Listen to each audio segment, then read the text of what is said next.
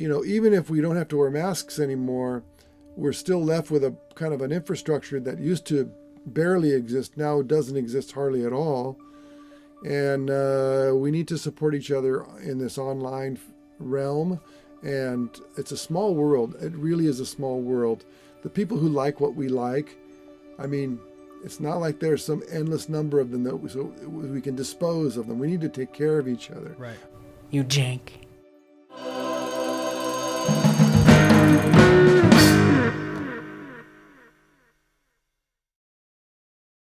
His website says taste, tone, and Telecasters. First off, right there, I know I'm going to like the dude. The two groups that kept him busy before the pandemic are Pearl Django, a Northwest Gypsy jazz group, a duo with guitarist Jamie Findley, along with many solo guitar dates. He's a well-respected teacher with a very busy schedule of private lessons. Recently, that includes a relatively new masterclass courses with TrueFire. I'll ask you about that later. Okay, thanks. He is taught at jazz guitar camps alongside Frank Vignola, an instructional DVD for Hal Leonard Publishing, and is a regular columnist for Fingerstyle Guitar Journal. Just for starters. You're a busy guy. He lives in Tacoma, Washington, and even though I don't think I've ever met him, at least in person, I consider him a friend. Tim Lerch, welcome. Thank you, Adam. That's nice. I have to admit, I'm not doing the column for Fingerstyle Journal anymore. Oh, you're not? Okay.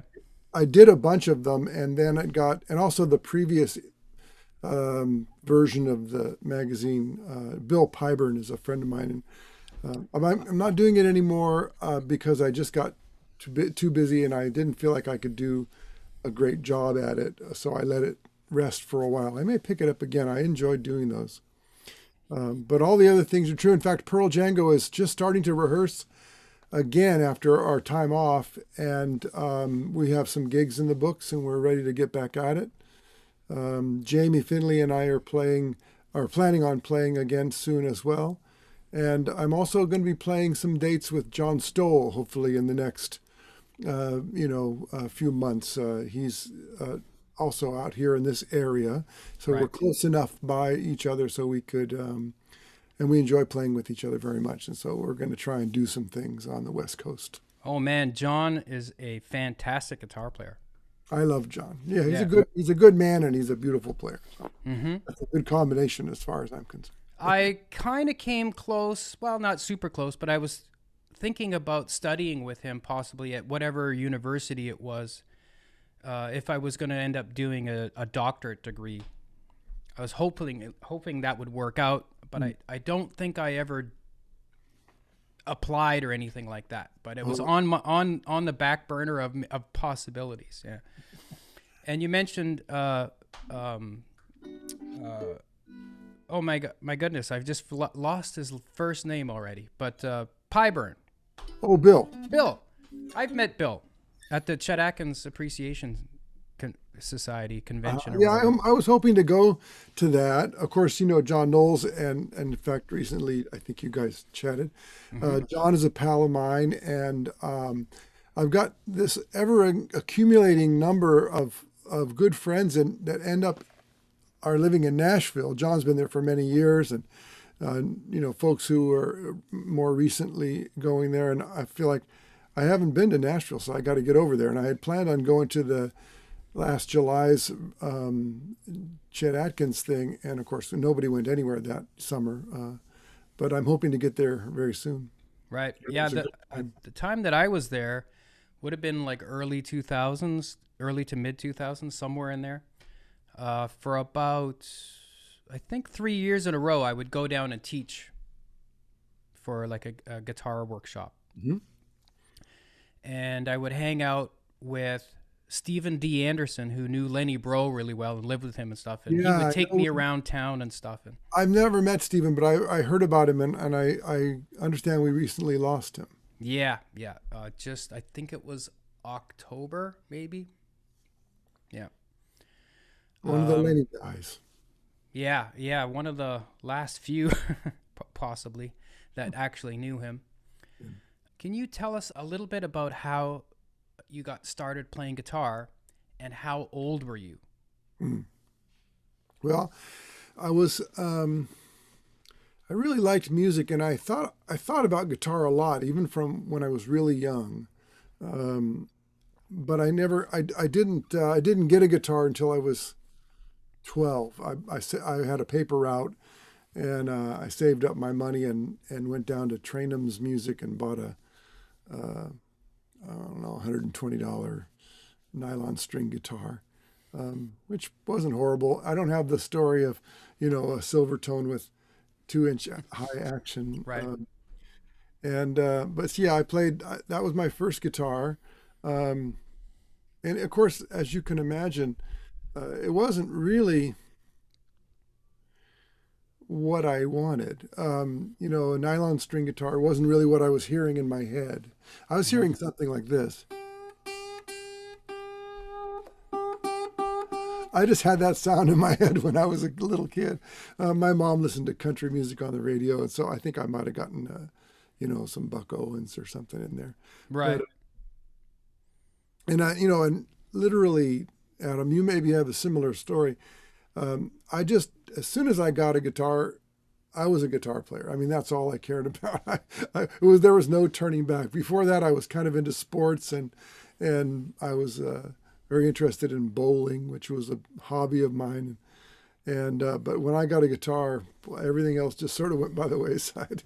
Well, it did take a little while to kick in, because how old were you when you started playing guitar? When I started playing guitar, I first got my first guitar. I was 12 or maybe just about ready to turn 13. Yeah, maybe if I was older, it would have took a stronger hold right away. But I started when I was 7. Oh, so you were you were given lessons and you were kind of doing it because your folks wanted you to do it or something like that? Right, yeah. So probably it took 2 years before it really started to be like I was practicing on my own, and then by the age of 10, I was learning stuff off my dad's records. By 12, I was already in the musicians union doing gigs. Wow. Yeah. Yeah, I didn't even have, I'm from Canada. The Social Security version of Canada's is called the Social Insurance Number. And I had to apply for that before I could join the musicians union so I could get paid. What kind of gig were you doing? It was all country and a little bit of like bluegrass, but mostly like just old country, Merle Haggard, that kind of stuff. And what kind of joints were you playing in? Well, first off, the joints were old folks' homes. Oh, okay. Like seniors' homes and stuff. And then that graduated to private parties, and then weddings. You were stuff playing like with other kids your age, or were you with adults?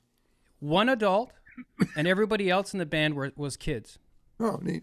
Yeah. So we but it was a great learning experience because there was never a rehearsal. You just learned the song on the gig, and you just flew by the seat of your pants, and that was a good education. Just having to do that, That's right. That's how we kind of do it, right? That's when I kind of got forced to sing too, which I thought at the time I hated it. Oh. But he made me sing backups for him. So I learned harmony. I learned to hear stuff. Do you still sing? No, I kind of lost my voice because I just hadn't done it for years and years and years. I stopped probably singing the last top 40 band that I was in Toronto as a sort of sideline thing that I was doing.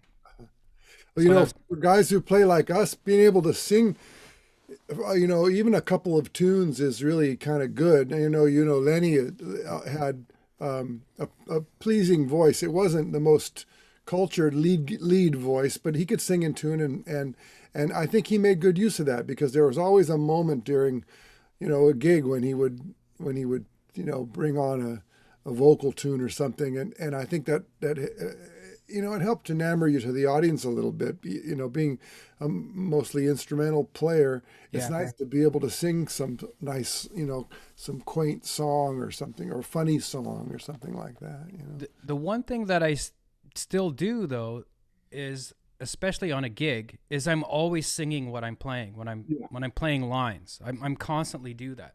I do that too, and I don't know if you could call it singing, but it's a kind of vocal utterance. Oh, okay. Yeah, And no, I'm actually like hitting the you're pitches. actually hitting the pitches. Yeah. Yeah. I don't do the George Benson thing, although in the past I flirted with it. I have the voice that would allow me to do it. But I primarily do it so that I connect my breathing to my playing. Same here. Your phrasing just takes on a whole different thing when you do that. Yeah, I think so. Especially if Yeah. you can do it at a level that is integrated. You could start trying to do it, and of course, like anything, it's not always very good at the beginning. But when it becomes integrated, it definitely helps. Yeah, it Right. helps also cut the thinking down a little bit. Yeah, yeah, well, exactly, because everything starts to come out more naturally instead of like I agree with trying to think too far ahead of what's. Yeah. What are some of your earliest influences, that. whether it be jazz or not? Yeah, well, it wasn't jazz at first. Like every kid, I was listening to a lot of pop music. In fact, my earliest memories are a transistor radio and a whatever 1963 pop song, whatever it might have been. I'm sure I heard Beatles and Rolling Stones and things of that nature. But also, like I said, my mom liked country music, and country music at that time in 60 to 65 was really not really good music. Yeah. Country music I like. So I had that in there, and then of course we had limited TV in my house when I was a kid. We had a TV, but it was on maybe for a half an hour on a Sunday night, or something like that.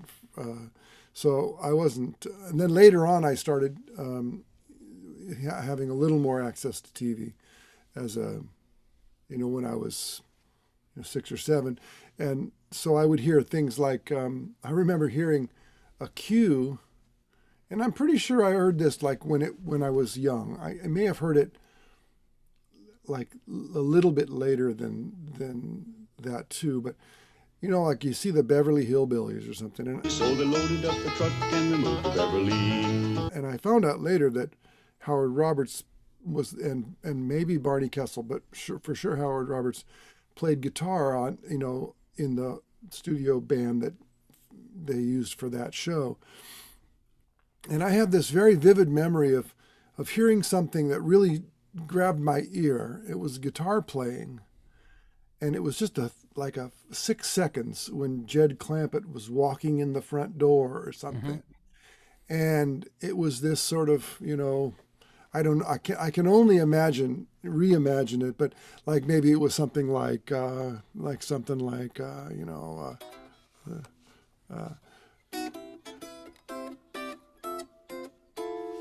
or something, some little thing, or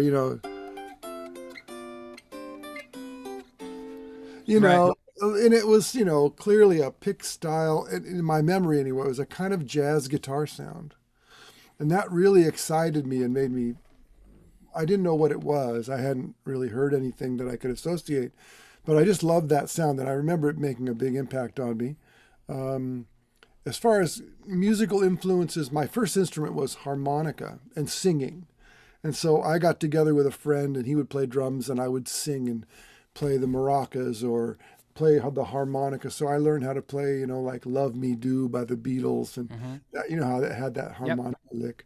But I really wanted to play something. I think I tried playing drums for a hot minute, and it wasn't interesting, and as interesting as I hoped it would be. But then I wanted to play guitar. So then that sound I heard on those country records, and the kind of jazzier TV guitar that was played by guys like Barney Kessel and Howard Tommy Roberts. Tedesco and Howard Yeah, Roberts. Tommy Tedesco maybe not as much because of what I know he did, but yeah, it was a little earlier. Tommy came in a little later. Oh, than yeah, you're that. probably This is correct. like Yeah. before 65. Um, and the obvious ones, the Bonanza theme and the Peter Gunn and all the Route 66 and all the spy shows, and those all had kind of this quintessential sort of California cool jazz slash Mickey Spillane style blues, Yeah. and I like that a lot, and it definitely influenced me. I can feel it coming back into my consciousness, as an adult, those early memories. Well, that was back when TV themes and stuff like that, and all the little things, the little nuggets, sound nuggets that they put in TV shows and movies is almost a thing of the past. They It's don't really do well, that anymore. it's not so a thing of the past, except that when we hear it, we're hearing like somebody on their iPad with GarageBand putting a string. Well, right. Well, that's what I meant of Yeah, of but it real people playing. You're less right. interesting and real people playing. And also Yeah. another thing to remember, I kind of did a little bit of research, but it turns out that a lot of the early California studio guys were in that era, in the late 50s and early 60s, were jazz guys who, probably cut their teeth in New York or something, and then came out to California looking for greener pastures, Right. and got in the studios. And those of them who didn't have a drug habit or something, and could read well, stayed in the studios at least for a period of time. There's the famous guys like Barney and Howard, and Ray Brown even did a fair amount of that stuff, and Plas Johnson was the saxophone player who did the Pink Panther theme, among many other things. Right. It's also funny. I discovered that in those days, if a show was playing year after year, they would always re-record the theme every year so that they could reestablish payment for the musicians. And so if you hear, a lot of times you hear in these, chronicles of this stuff, so and so played on the Bonanza theme, and then so and so played on the Bonanza theme, and then so and so played on the well, they always had 3 or 4 guitars on those dates, and then they recorded it every year, re-recorded it. So maybe 15 or 20 guys got to say that I played guitar on the Bonanza Right. theme, and it was true, And, But and they actually got paid for it, because nowadays they try to not to pay the musicians. tell me about it. I have a little my toe in that sort of TV and TV and film world, just for some of the things that I do. And every once in a while I'll get a call for, hey, we need, pretty solo guitar. And I'll say, well, nothing in the catalog looks good. No, we want something that sounds like a version of Ray Charles's Hallelujah, I Love Her So, but it can't be that, because they don't want to pay royalties on an actual song. These kind of types of things. And I do it, but it's not, you can't make a living. Right. Unless you do it Now, on a very large scale. now something just like that, I'm going to ask you, you probably just went in and improvised something then. Yeah, I'd have a chord progression, and then that's my strategy. Is I'd take a chord progression, maybe the same chord progression to Hallelujah, I Love Her So, because that's something that's what they asked for, and then I would just improvise an alternate melody to it, hinting at the original enough so that people could. Another thing that was happening in Hollywood, and we when we were listening to TV and movies in those days, in the late 50s and early 60s, there were a lot of expatriate Russian composers who came to New York and or Hollywood, and they were high class, very, very top notch classical guys, and they were writing, theme shows for movies, or I mean for TV theme songs for TV, or soundtracks for movies. And there's some funny oddball, kind of low end, low budget B or C movies, but they have this incredible music on them because these guys were all working. So anyway, those are the earliest influences. And I think I heard you say somewhere before that Ted Greene, maybe you were talking to Ted Greene on the phone or something, and He said, "Excuse me, I have to flip the tape over or Yeah, whatever." the 'Cause first conversation I had with Ted, he was recording a Jimmy Cagney movie because he liked the music, and I that's one of the things I liked about Ted, or that made me realize he might be a guy who I could, have a good a relationship with, is that he thought about music and he was influenced by a lot of the same stuff. He was really strongly influenced by shows, play, Broadway shows. I wasn't so much, but he really was. But I really love TV and movies. And there's a kind of cinematic orchestral quality that I really enjoy. Sort of look at the guitar. It really influences me to look at the guitar sort of orchestrally, if you Mhm. I can't really think of a better way to describe it, where paying attention to what the voices are actually doing, Right. rather than just lumping a bunch of, standard chords. So that was that. And then I started playing guitar. I immediately got enamored with blues, and I went through a big Lightning Hopkins phase, and really anything with a guitar on it. I don't know how I ended up. I think I bought a record. As I remember it correctly, I bought a record for my dad, and my dad was totally not musical, and so I don't know why I did this. But I bought an Art Tatum trio record, and it had Tiny Grimes and Slam Stewart. So I've just been playing for about a year, and I get this record, and I hear this really great sort of early jazz guitar, and it's like, oh, that's the thing. Mm. And then of course Charlie Parker was huge for me.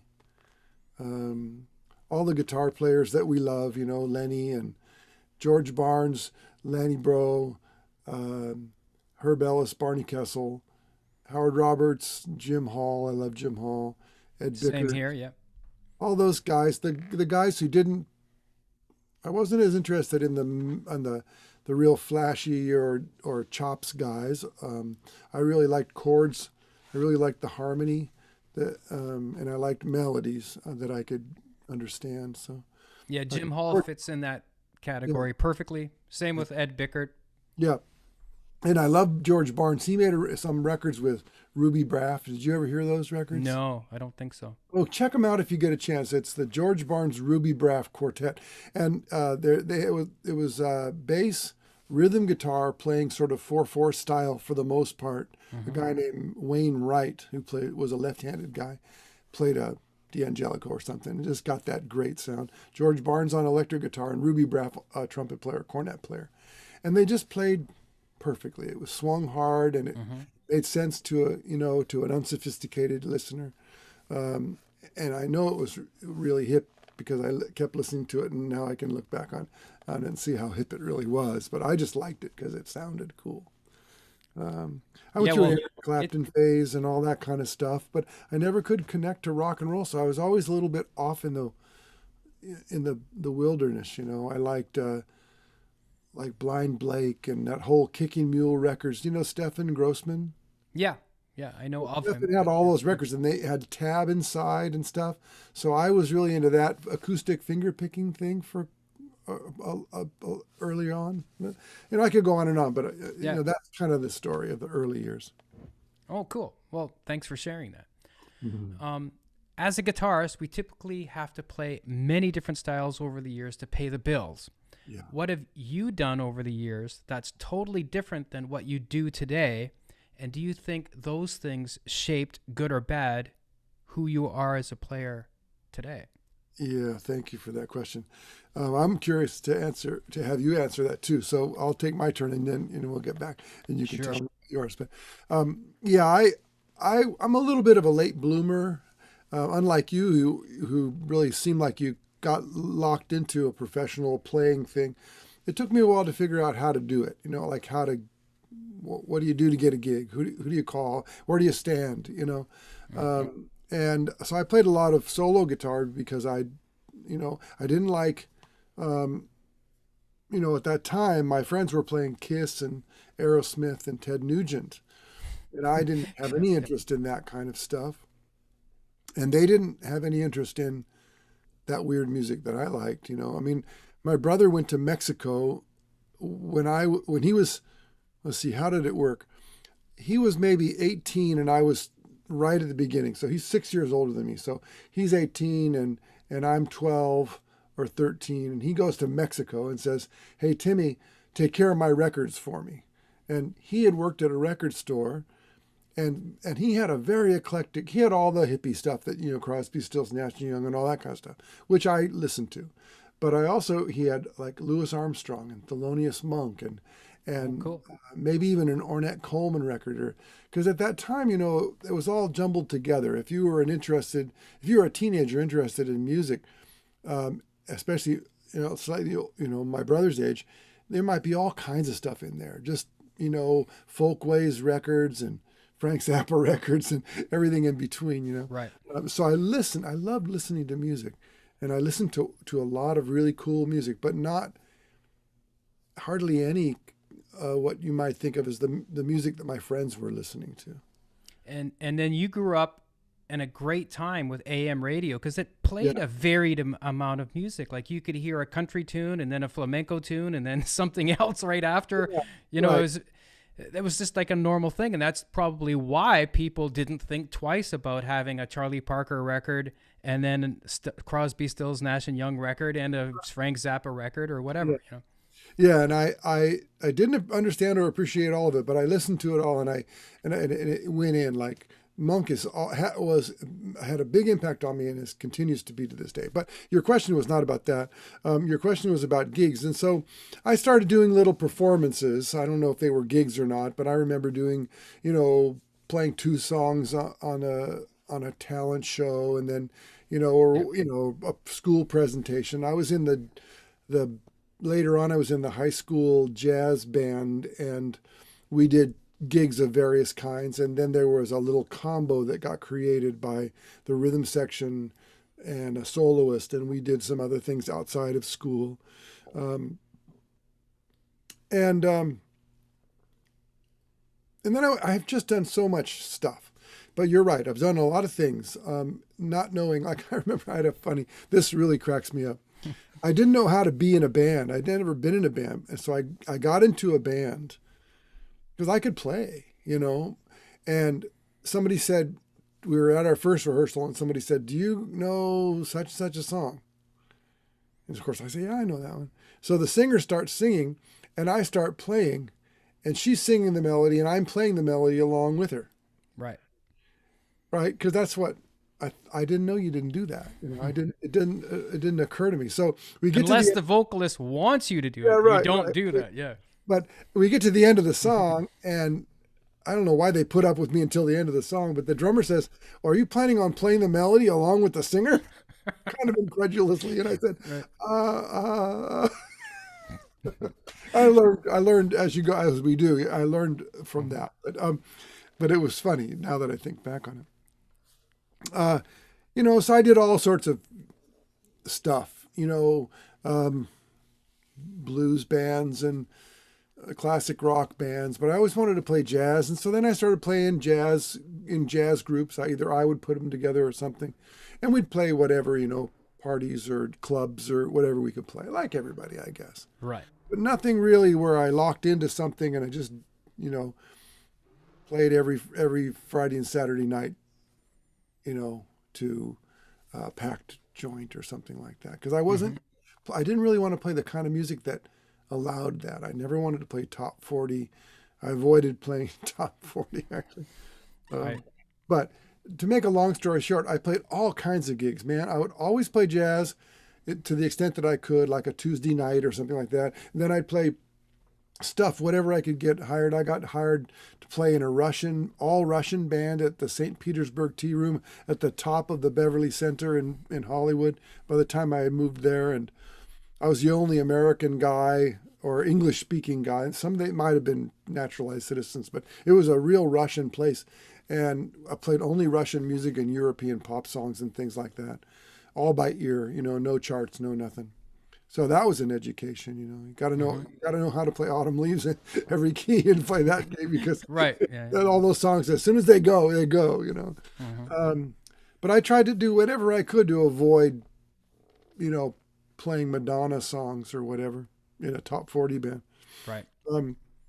So I played country music. I got into, during what I call the Garth Brooks scare of the early 90s. I was playing a lot of country music and also trying to play jazz, on the off nights or solo guitar. I made an attempt at, filling in the calendar with solo guitar gigs. It's kind of like what I still do.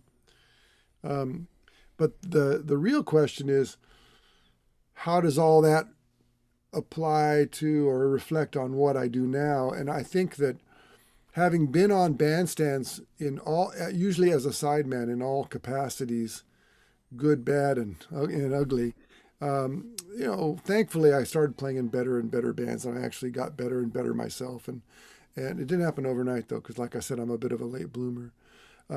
But it taught me a lot, because, like, for instance, when I play solo guitar, I never play this sort of waffly tempo style. I always want to. I mean, I'm happy playing rubato, and I love that if it's done well. But I also don't play rubato as a cop out, because I can't play in time. Right. I like to swing. I like to feel a groove as much as anything else. And I play. I want to have a good feeling. I want someone who isn't a musician to just, if all they get is that good feeling. Right. And when you were saying about some of that older music that you were listening to, with Ruby, saxophone player, and the George, what was the guitar player? George Barnes. Like, it just felt so good, probably, right? It's like they were probably grinning from ear to ear when they were playing it and just having a great time. And everybody in the audience was too. Yeah. Right. Yeah. I just like that feeling. If somebody comes in, if I'm playing and somebody walks in the room and I can see their body kind of doing that, I know I'm doing my job. Right. No one's going to come in and go, well, maybe they would, but like they start taking out their notebook and writing down the melodic minor, observations, but they're going to dig it if it's groovy. And I don't think it's one or the other. I think you can play, harmonically sophisticated music and melodically interesting music and improvised music, and also still have it feel good. I totally agree, because there's a lot of like more modern jazz that's out, contemporary jazz that it seems like it's math to me. Yeah. There's no, they're not worried about the groove. They're worried about patterns and could be, and then sometimes there's plenty of groove, and then there's math on top of it. But I definitely want to hear something from the chin down. I want to hear something that affects something besides just the intellect. And like I said, I don't mind, and I like pensive music. I really love Bill Evans, especially the pensive version of Bill Evans. Mm-hmm. I really love that, and there's nothing wrong with that, and I don't mind. I love rubato. I love an open floating feeling, but I also love, beautiful medium swing. You know what I mean? Yeah. And I want to have all of those things in my musical life. But I know what you mean about the stuff that gets a little too intellectual. So how is it for you in terms of tell me about how it went from a little boy playing country music at a old folks home to being a guy that could manage a 7-string guitar and playing, sophisticated harmonies and things. Oh boy, do you have 2 hours? Well, I don't know. It's your deal. Well, let's see. I mean, kind of like you, I was at the tail end of the AM radio. Mm-hmm. It was still varied. It was kind of just as FM was coming on the scene, and the early days of FM were pretty cool too. Yeah. Well, that's true. So it was a lot of whatever was on the radio, because the radio was on a lot in my house. Yeah. And same with the records. Like, both my parents loved music, so it was a lot of like anything. I would listen to stuff off my dad's record collection too. Anything from the Ventures to Johnny Cash to, whatever. And then there's Lester Flatt and Earl Scruggs. Mm-hmm. That was probably a very big influence on me. Yeah, cool. and then later probably came the Beatles. And believe it or not, I almost would have preferred, even at a very young age, just instrumental music, because I always thought the singing got in the way of the music, is what I thought at the time, you know. Yeah, isn't that funny? Yeah, and I would just zone the vocals out. Even at a young age, I would be more interested in hearing what the drums and the bass and the guitar are doing or whatever, you know. That's good. That's good stuff to have in your consciousness, because later on you start looking like a guy who knows how to put an arrangement together, you know. I guess, yeah. And then, you know, I started a jam with some next door neighbor kids. We were all roughly around the same age. Mm-hmm. And then a guy that kind of sort of went into retirement from bands and stuff, that just played sort of like semi-professionally or whatever, decided, these guys sound pretty good for kids. I think I'll get back into the thing and I'll just make them my band. So that's basically what he did. Okay, cool. And he's the one that made us join the musicians union, because we're going to get paid, and you know, you're going to pay into the fund and retirement and all that stuff. And basically from age 12 to 20, by the time I went off to college to study jazz, it was a lot of that kind of thing. Yeah. I call it the critter circuit. We're playing all the moose and elks and Yep. eagles clubs. Yeah. Exactly, yeah. Or like in my case, because I lived out in the country in a rural situation, it could be like you travel an hour and a half or 2 hours back in the middle of nowhere, and there's a hall. All right. And there's no liquor license, so they're not allowed to have liquor there. So everyone would go back in the car and drink themselves silly while the band was taking a break, and come in, and then they'd hoop it up, you know. Yeah, that's funny. Just to things like that. And then it that kind of ended when I went to Toronto to start trying to study jazz. But even before that, I kind of was getting into ZZ Top, Aerosmith, and then somehow Van Halen made his way to my all right. So ears. 1977 or 8 or something. Well, I came in a little bit late on that, because all that stuff was totally off my radar. Oh, okay. I was like playing country music, and so like Alabama was probably one of my favorite bands or something at the time, you know. So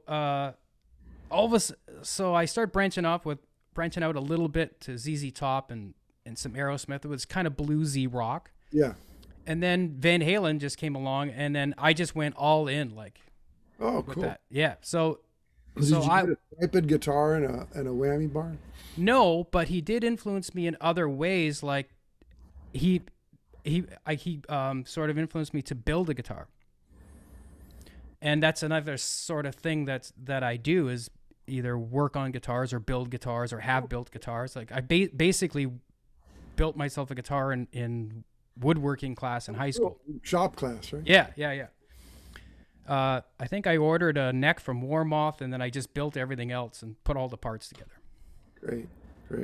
So and you know, Eddie Van Halen probably influenced me in many ways, even though I don't play anything like him. Well, but you know, there. In some ways, Eddie is amongst his peers. He's the hippest rhythm guitar player. Ooh, yeah. You know, by far, and in some ways the swingingest soloist. Yeah. You know, and you know, I don't think he thought of it himself that way, but yeah, his time feel was so a big part of what we like about him. You know, there's a lot of guys. Of course, he had a beautiful tone, a beautiful sound. He came up with interesting and wonderful parts. But if you listen to him next to a lot of the guys who were trying to be like him in the subsequent years, there were only one or two that really got the substance of what I think really made him unique, which was his time feel. Yep. The notes, everybody could get the notes. Everybody can go wiggly wiggly and stuff. But there were only a couple of guys from, you know, my observation who got even close to Eddie's sense of the groove and the swing that he put into it. Yeah, and the thing is, it's not perfect, but that's what the feel is all about. Right. Have you seen that video of the guy that quantized? I was just going to mention that. And it just ruins everything, doesn't it? Oh my God, yeah. Yeah. Especially if, I mean, it's one thing if you're listening to a click and you're playing to the click and then, wiggling a little bit around, but to play without a click in sight, play just how you felt, and then have somebody come back later and quantize it. Oh my God, it really ruined it. And the other thing that people don't usually take into account, it wasn't just Eddie, but it was Alex, his brother, the drummer, that also was part of the puzzle, that they interlocked together so well. And that's probably why he had such a respect and a knack for the timing, is they played together since they were kids, and it was just built into their whole learning process. Yeah, and because Alex was older than Eddie, he did some gigs with their dad, like some jazz gigs. So I think that's where the swing comes from. Yeah. And then probably them just hearing records and stuff. Yeah. And then, I guess I could say it was through Eddie where I think I was reading like in a Guitar Player magazine or something where he was talking about Alan Holdsworth. Oh, okay. Yeah. So he's like, well, if Eddie Van Halen says this guy is the heaviest thing since sliced bread, I better buy some music. Oh, what was the first thing you got? It was earlier on. It wasn't Road Games, but it was a Tavacron was one of them. Uh-huh. And then the one before, Metal Fatigue. Yeah, Metal Fatigue, yeah. Yeah. Yeah, I was aware of Alan Holdsworth, certainly from the Red IOU album, which it used to be black and then it was red. And then also prior to that, he was in Bruford and a couple of those all-star fusion bands that were, coming up. But yeah, I especially liked, for me, the perfect sweet spot for Alan was that IOU record. Something about the tone was still human, and the tunes were, it had that singer that sounded a little bit like Jack Bruce on a couple of tunes. And so it's still trying to be a little bit of a rock album, But I just loved that record. I loved all of them, but I felt like they got a little more machine-like as he went along. Right. But yeah, Alan was a phenomenal beautiful, phenomenal player. I especially really, really appreciate his chordal intros. For me, that was, his sort of most profound innovation is playing like that, not necessarily the legato, flashier melody stuff. He just viewed the guitar neck in a completely different way from being self-taught mostly. Mm-hmm. And I think that's, why he just didn't sound like anybody else either. Well, you could have done worse by going from being in a country band to liking Eddie Van Halen to getting into Alan Holdsworth. That's a pretty good trajectory as far as I'm concerned.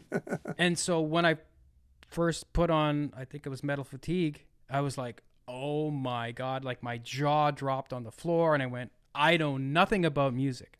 I have to go to school and figure out what he's doing.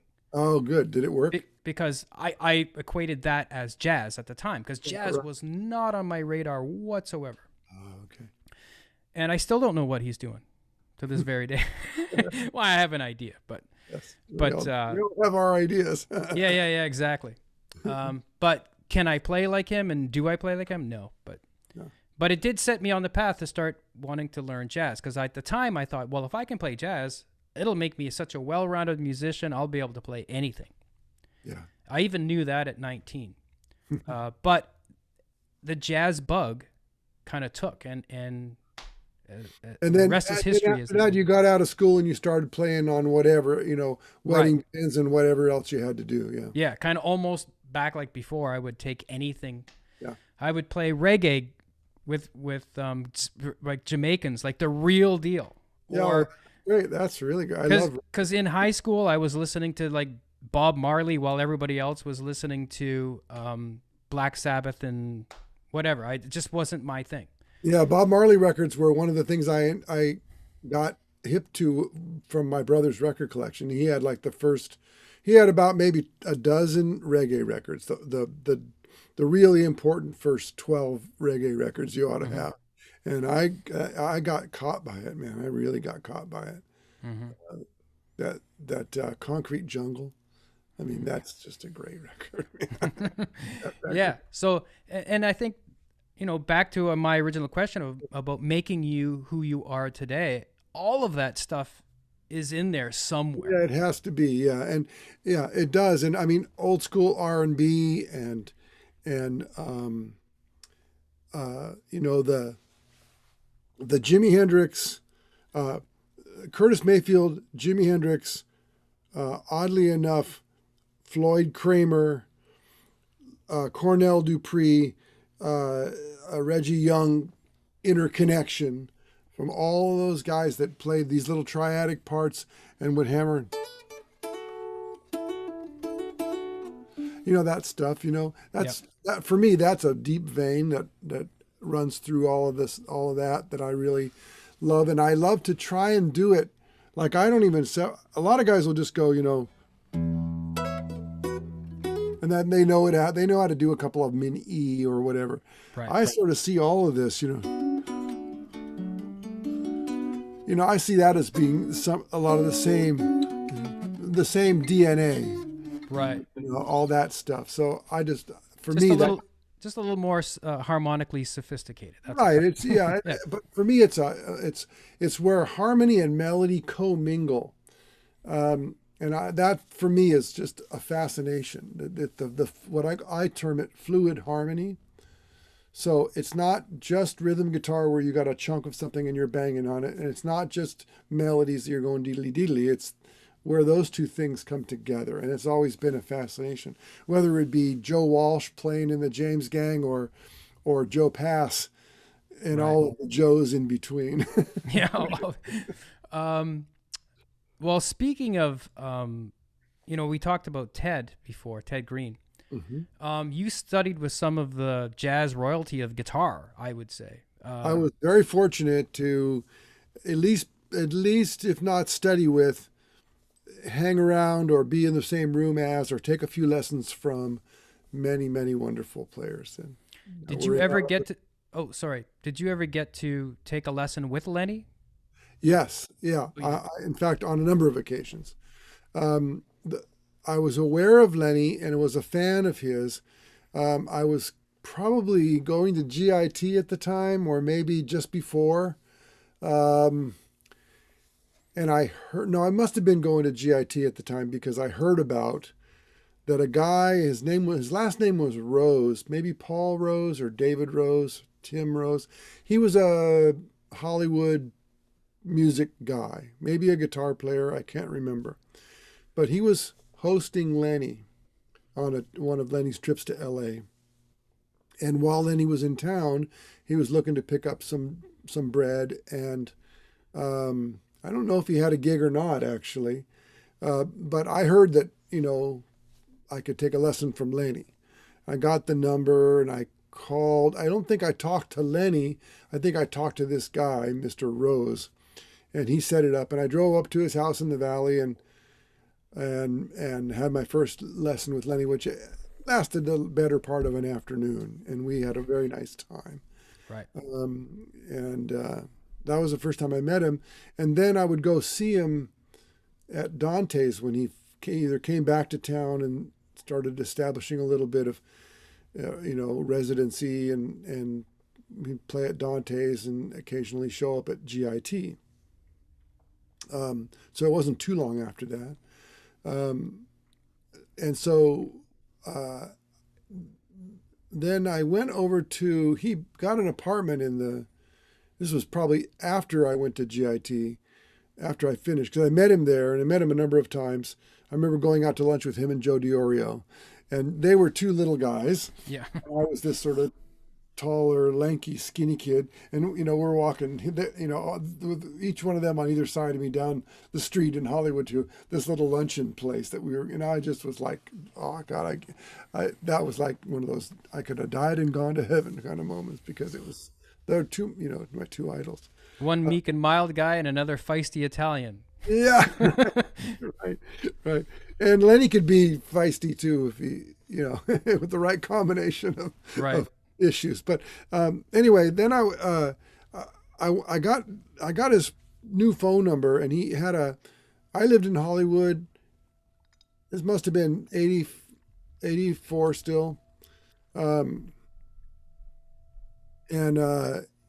I would go over to his apartment in Wilshire, where he lived up on the, I don't know where, 12 floors up or something.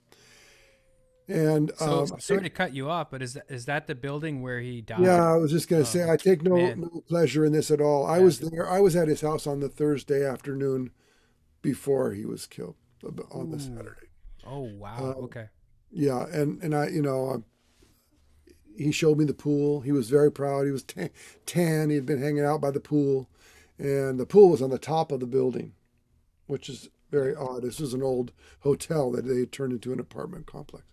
Or an apartment, in the Wilshire district. And I'd take the bus over there and hang out. And I probably visited him, I don't know, 3 or 4 times there. And I was there on a Thursday night. I had a 7-string nylon string guitar made by a Dauphin, I think was the name. You may have heard about this. I don't know if it was made by them or at least marketed by them. And he was playing his Kurt Sand guitar, which he let me play, which I was quite fascinated by. And we had a beautiful afternoon. I mean, the thing about Lenny is he wasn't like he was teaching one lesson after another. You went over to his house and and you just spent the afternoon hanging out. And I just give him as much money as I had. It was supposed to be $60, but I'd give him, try to scratch up as much as I could because I knew he was. One time Lenny called me up on the phone. Phone rings, I pick it up. Hey, look like Tim. Hey, look like you wanna have a lesson, man? And I said, oh man, Lenny, I don't have the car today, and I got a rehearsal I got to go to. I'm really, really sorry, man. I'd love to come over. Let's put something in the book for later. All right, and he hangs up. About 10 minutes later, phone rings again, and I pick it up. She says, hi, is this Tim? Woman on the phone. Mm-hmm. I said, yeah. She goes, do you know where Lenny is? It was his wife. Right. And who knows what was going on, but she was looking for him. He had just left, and my name was probably still sitting next to the phone. She called me looking for him, so that kind of gave you a little sense of what the dynamic might have been. Mm-hmm. Oh, I've heard some stories that I won't get into. Yeah. And I don't want to be the guy that tells more of those stories. But yeah, I liked Lenny, and he was he knew I was a TED guy because I studied with TED. And so I think he had, enough respect for me and for what I might, have already gotten to on the guitar. But I was specifically asking him about, things that he was doing and harmonics and playing the 7-string. So I think he gave me a little, he wasn't just sort of doing it for the dough. I think that, he clearly was enjoying himself, and we, he would literally would be, a 3-hour lesson or something like that. Cause we were diving into it and getting into it. Right. And that's I think that's how he learned music too, is just hanging out and do, trying to figure stuff out and asking questions, jamming. Yeah. So I was really broken up about Lenny for a very, very long time. I've kind of digested it a little bit now, but that was a big thing for me. Yeah, I regret that I never ever got a chance to meet Lenny, and I told both John Knowles this, and I also told Emily, his daughter, this. She interviewed me a while back, a couple of years ago actually.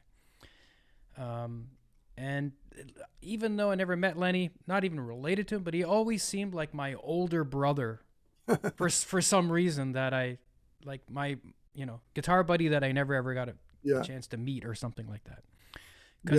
Because it just resonated with me so much, because when I was a kid, my first guitar hero was Chet Atkins as well, and Oh, there you go. you know what I mean. So I was like, and then like, oh, you know, it just made sense. He's taking the Chet Atkins thing and mixing it with Bill Evans, and it's like, you know, Well, that the Chet, I mean the Lenny thing, all the Chet thing too. But I wasn't a Chet guy so much, although I loved him.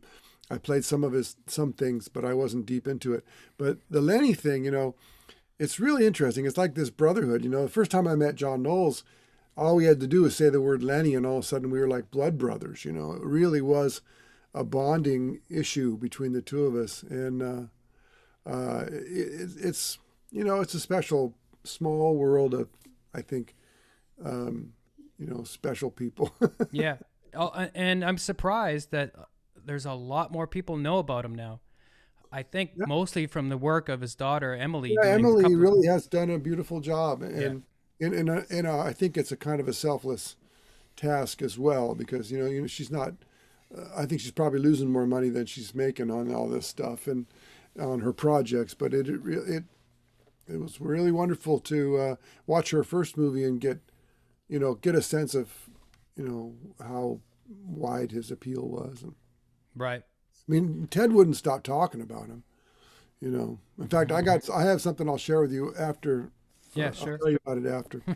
It's a secret, but you'll dig it, and because Ted was such an admirer of Lenny, and also really learned what Lenny was doing, and put it together in his own in Ted's own way.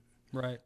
Yeah, I would say, I mean, I kind of, even though Lenny's probably been the biggest influence on my playing, I don't think I do things exactly like him. So, Yeah, who could? yeah, well, that's true too. Yeah. But, And I'm always, I got to tell you, this is personal, about me, but not really more about me than about anybody else. But I almost get mad when I hear somebody who's playing like somebody else and really not finding themselves. yeah. Like I've heard a few people that play just like so and so or so and so, and I never really. I'm either very neutral about it or kind of bothered by it. So but I really love it if I hear somebody where I can hear the echoes of their influence. Like Yeah. I can tell if someone's a Lenny guy who's done more than just rip off the ripples. Yeah. And yet I don't want to really hear someone just being a clone. Like when I hear you play, I agree with you. You don't sound like Lenny, even though you use a lot of the same mechanisms. But the thing that's interesting is, what did this guy do with our common influence? With Right. our common. So that for me is don't feel sorry for it. Don't apologize for not sounding like Lenny. Yeah, no, that's true, because you summed it up really well. It's just like, well, who can? Only Lenny, right? I've got only two gear kind of questions. Okay. The first one is, what is it about the Tele that you like so much? It seems to be your go-to guitar. It is. I've been, I've been playing more archtops lately because the band I'm in that's the role.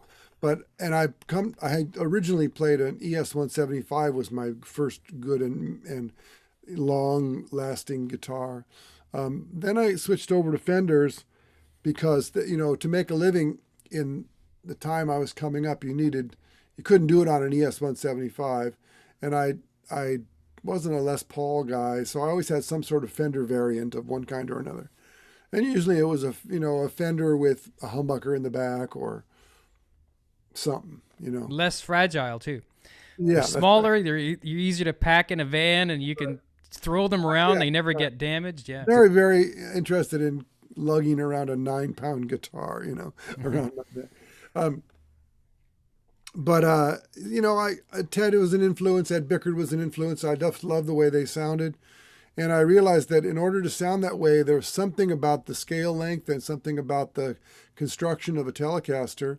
For years, I played Stratocasters because it was a guitar that I had ended up with and got comfortable with. But I finally settled on Telecasters, although I do funny things to them. Right. there's some perversions here, but as George Harrison alluded to, but for me the simplicity of it, the fact that Telecaster makes you work a little bit, and in working you end up sounding like yourself. So, I mean, I don't know if somebody's personality would come through as much on a Les Paul, but the personality of the player comes through on a Telecaster even more than on a Stratocaster, because of the fact that you really have to work to get it to sing. And then how you work is, what kind of work you do to get it to sing is sort of personal, right? Right. That's for me. And then just this, like just this sound. Let's see if I can play something pretty. That sound, I mean, I just don't think you can get it on another guitar. It's just that church, I always say Leo Fender got it right the first time. Yeah, I think so too. Yeah. And even to the extent that a lot of the later innovations didn't do anything for me. So I'm not a snob about 52 tellies or something, but I do feel like the simpler the better. In fact, if someone said you can have any guitar from the Fender line right now, not custom shop. Well, first of all, I would throw away anything with polyurethane on it. Right. That would be off the list. And then I would be left with primarily relatively inexpensive guitars that are being made in Mexico, because they have different environmental laws there, so they can spray nitro, right?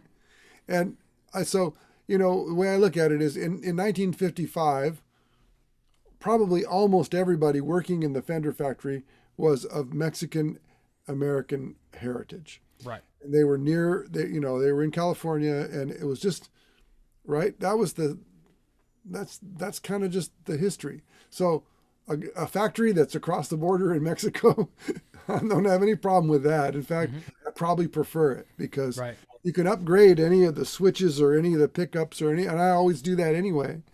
So the good body and a nitrocellulose lacquer and a nice, a good full figured neck that, isn't all slimmed down and, and compound radius and all that yada yada that you get on the, the American made anything with the word plus after it. I say, no, I don't want anything. Yeah. So yeah, I like the old stuff, Yeah. Well, my telly is a custom shop that I got a really good deal on used. It's just sitting in Guitar Center. That's that blue one, right? Yeah, it's I forget the name of it, but they only do like a fairly small run of those. Right. And the story was, when I bought it, that an actor has this really nasty habit of buying expensive guitars and then constantly unloading them. Yeah. Probably can barely play. Right. And it's probably, Those people are good for guys like us. Yeah. It's probably like a $4,500 to $5,000 guitar that I got for about half that price. Did you buy it on Reverb or eBay or something? At Guitar Center. Oh, right. It's just hanging there in the used section. Oh, good. It's like I tried it out, and immediately it was like, I love this. Yeah. The neck feels beautiful. The whole guitar probably weighs about 6 pounds. Oh my gosh. Super light. You know. I got my first custom shop similarly at Guitar Center. For reasons I don't need to go into now, I was without a guitar at all. And I went to Guitar Center to look around, and I found a very nice, simple, early-looking Telecaster. And it turned out it was one of those, it was a 1996 or 7 Cunetto no-caster. Okay. I don't know if you know the lore, but that was the first of the custom shop relic no-casters, and the predecessor to this one. And I just happened to, I think they wanted like $1,200 for it, or maybe less. And I picked it up, and it was really, really good. The only thing I didn't like about it is the neck wasn't really very stable, and so it would move around a lot. And I let that guitar go, but I've since replaced it with another one from the same era because I had, nostalgic feelings. Right. Yeah. And Yeah. I really like mine because of the both the bridge and the neck pickup, which is basically like a Gretsch Filtertron type of pickup. Oh, you got those kind. Okay, yeah. It really blends really well. Right, right. And the bridge pickup is like how you want a bridge pickup Tele to sound. Like There you go. it's not super bitey. It's got some meat to it. Yeah, those Filtertron pickups, they have a special sound because there's so much metal in the casing. They kind of sound topped off. Like they're bright and ringy, but they're not spiky. Well, that's the neck pickup, but I'm talking about the bridge pickup is like a Tele pickup. Oh, okay, cool. Yeah, yeah. Oh, it's not, you didn't get two Filtertrons. It's just No. okay. But it's probably a bit stronger Tele pickup because it's got to match up with that Filtertron in the neck, right? It could be, yeah. That might be a little bit Could be. stronger. Yeah, which I don't mind. Yeah. I know. like I like the Nocaster, this the broadcaster or Nocaster style flat pull, strong output Telecaster pickup. yeah. Same here. Suits me. Yeah. So on to my next gear question. Yep. What is your all-time favorite amp, even if it might not be practical to use on a gig every time? Right. Oh, well, oddly, you might be surprised by this. I really like Fender amplifiers. And I have a number of Fender amplifiers. My kind of go-to is a deluxe reverb, but they're they're not always, they don't always work. The reverb tank breaks on the way to the gig, and Right. the tubes are hard these days because it used to be like I've got amplifiers with the original tubes in them. Still, yeah, I know. They just don't make now- tubes like they used to. No, they don't. And I mean, I've got a Vibrolux reverb with almost all the original tubes. There might have been one that got changed, and it sounds so much better than anything I've got that has newer tubes in it. The tubes they're okay, they're right away, and then they just get not so good sounding. They're unpredictable. They're not reliable. So it's hard for me. Right within reach of where I'm sitting, I have a Princeton Reverb, a Blues Junior, and a Vibro Champ reverb amp that I just bought. It's a little tiny 5-watt Vibro Champ with a digital reverb built into it. It's a new product from Fender. And it's a light little thing. And just for sitting down and teaching and all that, I thought it would be really nice. But even without the volume, there's a little hum, And so I think, it sounds great, but then there's that little hum, So I use sometimes, Quilters or Henriksen amplifiers because they get the job done and they don't break and they sound consistent from one day to the next. But I really like a Fender Deluxe Reverb is a really beautiful thing. It really is. And I have a nice old one that, man, you turn that thing, if you just turn that thing almost all the way up for a certain sound, it sounds great on the low end, the lower volume end as well. But man, I don't think I've ever gotten a sound as good as that amp turned almost all the way up.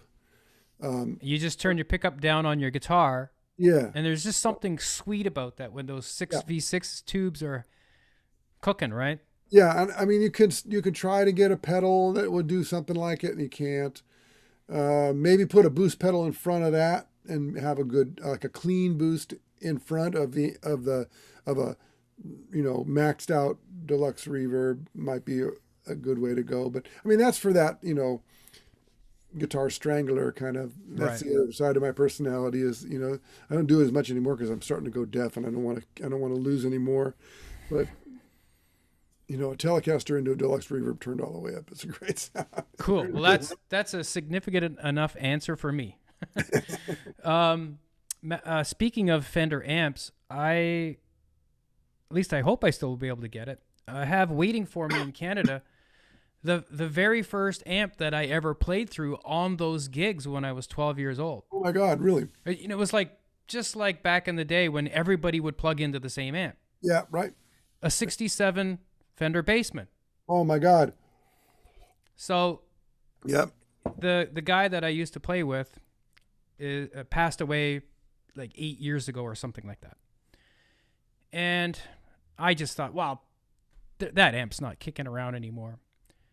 I heard his wife was moving, so I decided just to give her a call one day, and she goes, "Oh, I'll just give it to you."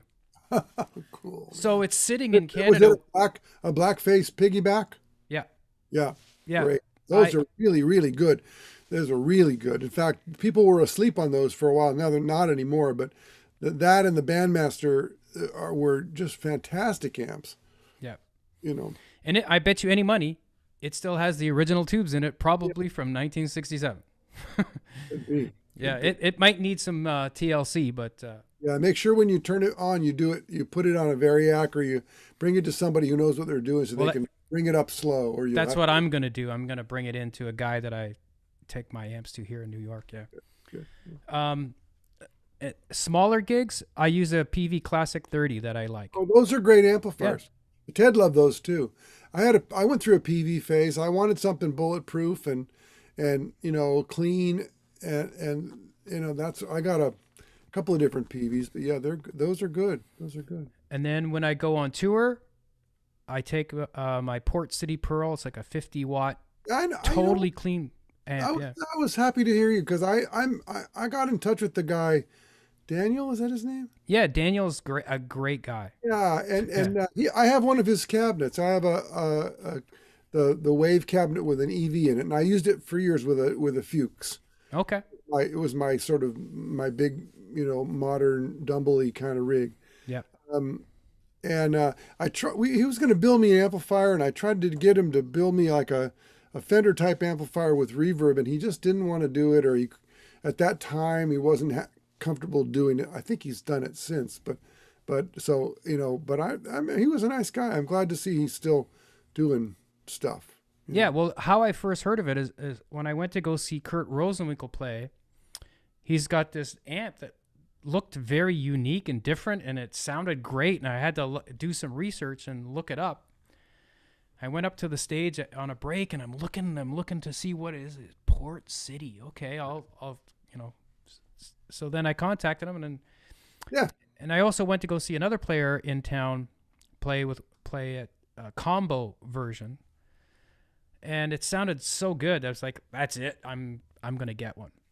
Yeah, that's great. That's great. A lot of the combo amps that I've heard lately that are being made by, on the Fender sort of side of the platform, they sound like Fenders and they're either well done or not. But a lot of the ones that are more sort of on the Dumble side of the platform, like the chassis is that, 11-inch deep one, and it's basically a square.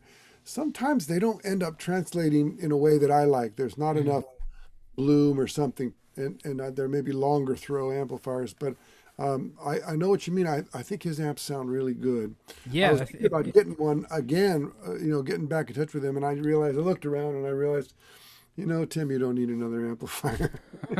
But you're not a loud one, Yeah, well, because I do trio gigs, that's mainly my thing. Uh-huh. When you're playing with a drummer and a bass player and you're able to crank that Port City Pearl up, it just gets this really fat, juicy, warm tone. And I'm a big believer in really cranking the mids up. Uh-huh. I don't know, there's just something really juicy about it that you don't need any overdrive or anything. I used a Fuchs, and I didn't like the overdrive channel, but I loved the clean channel, and I would just, for overdrive sounds, I would just put a Zen drive or something like that in front of it. And but I love that rich clean stuff. Yeah. Well, since we're talking about tone, as far as amp goes, did you consciously work on getting good tone, or is it something that developed over time naturally? I got to tell you, if the recordings I've made are any evidence, I always cared about sound, but I didn't know about amplifiers. I didn't understand. So I had a lot of bad amplifiers in my time, things that I just would. Although I lucked out, I got a Music Man RD112 with an EV in it, and that I took that on the road. It was my first real professional amplifier, and I used it for many years. And it gave you kind of a good sound, a clean sound. It was a great clean sound. The overdrive was horrible, but the clean sound was very, very nice. And so it kind of, by accident, the amplifier component, which is only one aspect of sound, was together, and then Yeah. So I was kind of segueing from amps to like fingers, guitar getting tone. Yeah. right. Yeah. I was going there too. And so, but I didn't always have good gear. But as soon as I started to realize what the gear component was that would allow me to get what I was, imagining. So I had this theory. I kind of got known, in the early YouTube days as kind of a tone guy, and people would sometimes even write me a note and say, "Hey, I'm thinking about this. I'm thinking about that. Hey, by the way, would you give me a lesson about if I get, could you help me get my rig together, And I started thinking, well, how do you teach somebody about that? And so I devised this thing that I kind of did, which was, okay, I'll get together and talk to you about gear, but for 2 weeks, I want you to every day for about an hour, imagine the perfect sound in your mind. Don't touch a guitar, and the perfect sound may be similar to a sound you've heard before, but it's not. I'm not saying go and find a record that has the sound that you're looking for. I'm saying actually imagine that sound in your mind, every aspect of it. How the strings feel under your fingers, how the sound hits your ears, the way it fills the room. Is there a reflection or not?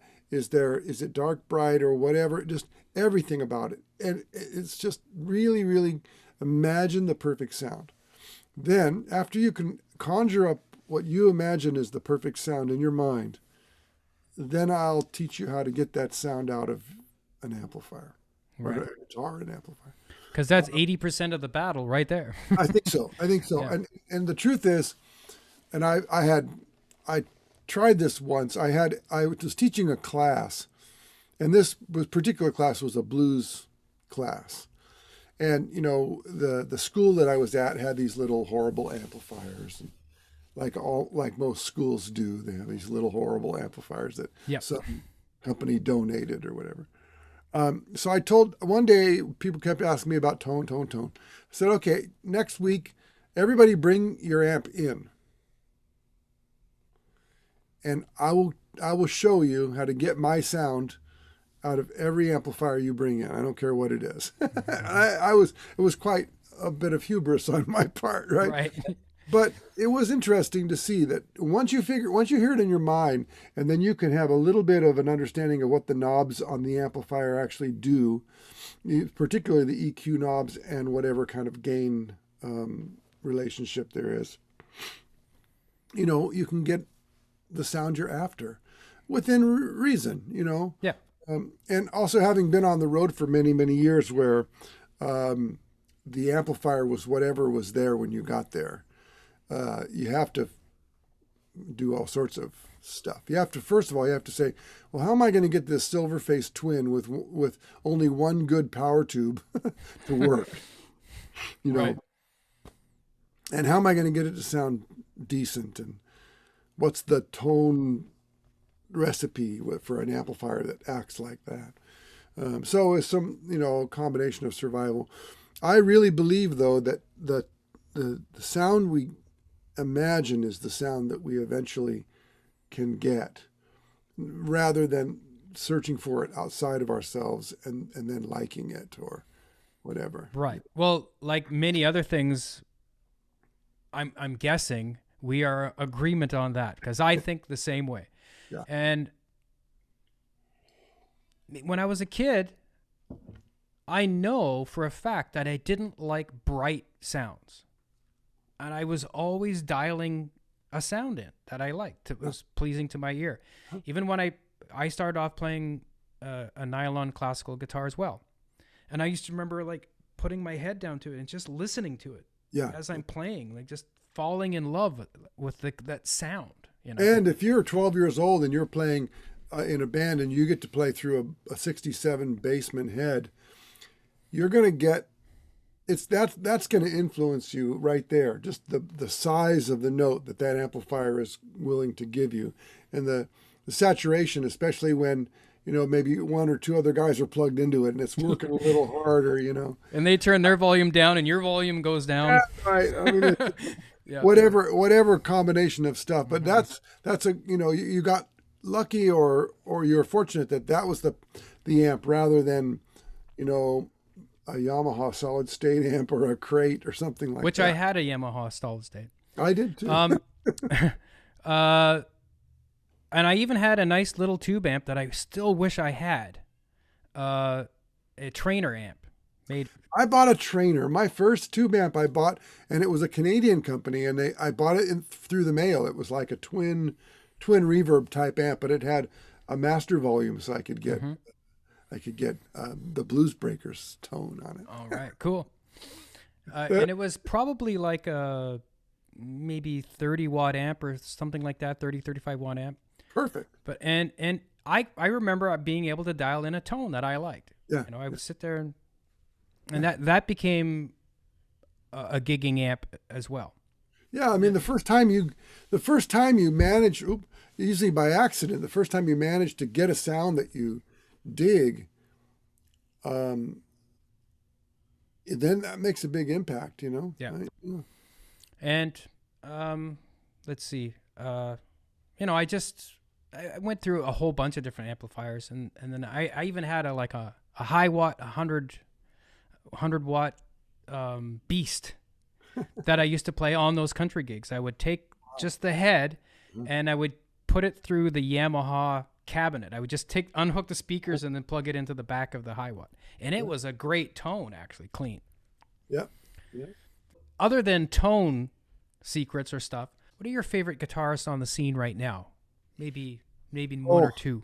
Yeah, I have a few. I have a lot of, young guys who might even be students of mine who I'm quite fond of.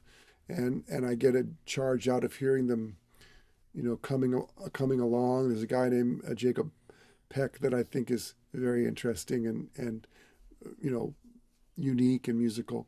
In another category, young people who are younger players who are just phenomenal.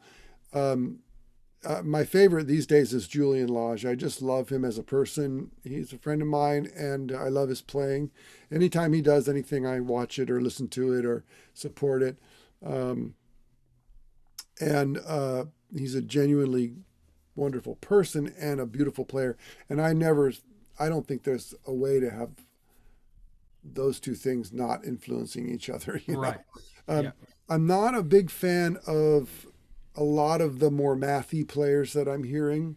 But there's a young man named Donnie Bell who lives in Pittsburgh. And Donnie is kind of a Danny Gatton style player. Okay. He plays mostly country music, although he's got the biggest ears I've ever seen. And he plays a Telecaster with a pick and fingers, and he can play sort of Scotty Anderson style. Do you know who Scotty Anderson is? Yep. He's probably the closest I've ever heard anybody kind of cop into that stuff. And then the Danny Gatton thing. And then also, he's, like I said, he's trying to learn standards now. And we got together and talked about that. And recently sent me a note saying, hey, what would you do on this tune? And I sort of made a little video and sent it to him. And so he's learning. He's continuing to learn, young man. But he's very, very good. There's a lot of guys, so I don't even know their names, but I'm touched by how good they are. And a lot of them are emulating me, which is, kind of also touching and a little overwhelming to see somebody on Instagram play one of my arrangements, probably better than I could play it. Yeah, and then there's contemporaries of mine who I really admire and love. I like Lauren Lofsky very much. I know Lauren. Yeah, I took lessons with Lauren. John Stoll is also a beautiful player who I really enjoy. Our mutual friend John Knowles always touches me. I can get kind of a a little obsessed with moving voices and all this sort of stuff, and the cramming a lot of things in. And John plays so beautifully and so simply and so elegantly. I listen to him and I say, oh, right. I always find myself saying, oh, do more like that, you know. Yeah. But hey, you just play what you hear in your head. You Yeah, can't. I know. The compare and contrast game doesn't. I don't lose sleep about it overnight, but Yeah. every once in a while I'll hear somebody like John, and it'll just remind me of something that I might have distanced myself from or lost touch with because of some sort of train of mind that I was on, and just remember that to always go for beauty. You know what I mean? I'm trying to think. This is a hard question for me. I have pals. I like Josh Smith very much. I love the way he plays.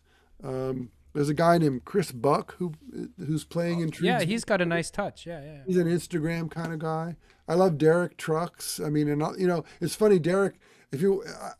I really resisted being on Instagram, but I kind of succumbed, and so now I have mostly guitar-oriented people who are following me. Anyway, so I notice a lot of people sort of really wanting to be like Derek Trucks. And some of them are very, very good. A lot of them are very, very good. How could you the guys who get good are musical, and then they have that as a kind of high water mark. I think that's really beautiful because it's melodic. Derek puts an emphasis on the beauty of a melody. So if he's influencing younger cats to play that way, I'm happy about that. I really like Kurt Rosenwinkel a lot. I have listened to him, and I haven't listened to maybe enough, so I'm not as familiar with his playing.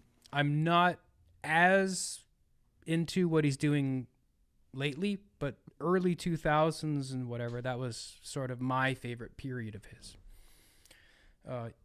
I would recommend getting Next Step, I think is the name of the album. Yeah. And he made a standards record, didn't he? He did, yeah, I think. I always like to hear somebody's standards record because I think you find out really where they're. For me, it's more relatable because I don't have to get over not knowing the tune. I can hear what they have to say on a tune that I might know. Right. He's got a couple of standard albums, like one way early on called Intuit. Yeah. Like as in intuition, Intuit. Can you talk a little bit about Jamie Finley? I heard a duo. Yeah. I heard a duo of you guys playing "Gentle Rain," and I thought it was really beautiful. Oh, thank you. And you guys, you both play together really, really well, and that's one of the things that I find the hardest is playing with another guitar player because I always feel sonically that we're stepping on each other's toes, and it's hard for it to breathe. Yeah, I know what you mean. You can't really do if you're a solo guitar player, and if you've developed a lot of cool sounds and stuff, it's not likely that you'll be able to use all of that stuff in a duo, so there has to be a willingness to pare things down to sort of half of what you might normally do. So yeah, Jamie, the story about me and Jamie is kind of interesting, and I'm happy to tell it because I just talked to him on the phone a couple of days ago, and we're really excited about getting, we're both vaccinated now. Jamie and I were orbiting around each other for many, many years. Like I went to GIT and then I taught at GIT for a couple of years in the summers. And then I moved to Seattle. Well, Jamie grew up in Seattle, went down to GIT and taught there for many years because he was, influenced. He was, a student, I think, of Don Mock and maybe even Howard. And then he goes down there, lived in LA, did things down there, wrote books, made records, did all sorts of great things. Then he came back up here. And I had gone away, and then I came back up here. And so suddenly we were orbiting, and our orbits kind of went like that, and they kind of came together. So I remember what happened. I posted something on Facebook, and I happened to be playing a duet with myself on a song, East of the Sun. And I just me, walking a bass line and then improvising over the top of that. And Jamie just wrote me a note and said, "Hey man, I hear you're around here." And I said, "Yeah, I'm around here. I hear you're around here." Yeah. Hey, we ought to get together and play. And of course, that's the thing you always want to hear, right? So we got together at my studio where I was teaching, about halfway between where he lives and where I now live. And I swear to you, man, we played All the Things You Are. And in fact, we didn't talk about it. We said, hi, how you doing? Guitar. Two guys that maybe didn't know what to say, so we just started playing. And we played that song, and it was like the Vulcan mind meld or something. That's what it sounds like, yeah. There was enough common material in our backgrounds, you know. I swear he would read my thoughts, and I could do it to him. We play gigs where we don't talk about the repertoire. We just, one guy will start and the next guy will join in. And if you don't, the rule is, whose turn is it to start? And if I don't know the song, it's a solo guitar piece. And if I do know, I'll follow him. And and vice versa, I'll start something, he'll jump in. And then we got to the point where we were saying, oh, well, let's pick a few tunes, so we're not, we don't have to rely on having a brilliant night, Right. And we picked some tunes that we just made a list of stuff we both knew, so we wouldn't hang each other out to dry or whatever. And we'd get together and to rehearse, but it would just be us playing, we maybe never even play those tunes again, But there is really something, we're different enough so that there's variety in the sound. He plays either a nylon string or a flat top steel string with his fingers and nails, and he's got beautiful technique. He's got beautiful harmonic understanding, and the most important thing is we share about more closely than anybody I've ever played with before. We share a time feel. Right. Yeah, that's what I really caught on, was that you guys were like locked in. Yeah. But it still breathed really nice. Like, right. And that's part of the time feel that we share. Both of us have played in R&B bands and lots of time on the stand with drummers, but we've also both played solo guitar a lot and in a lot of duets, because when you're a guitar teacher, you play a lot of duets, as you know. Yeah. It's just, it was immediate. And the other thing about it was, have you ever played with somebody and you felt, oh my God, this is wonderful, and they aren't really that enthusiastic, and it's like, that's happened, right? Yeah, that has happened. Yeah. And this was like immediately, we're like, reaching in our pockets looking for the wedding ring to propose to the other guy. Right. It was remarkable, and I wish we had more of a chance to play. I wish we could, tour and do things. Neither of us are very ambitious when it comes to that, in terms of like the business side. So he plays a lot of sideman gigs. I play a lot of, I'm in a band, so I'm, I go where they tell me to go, Right.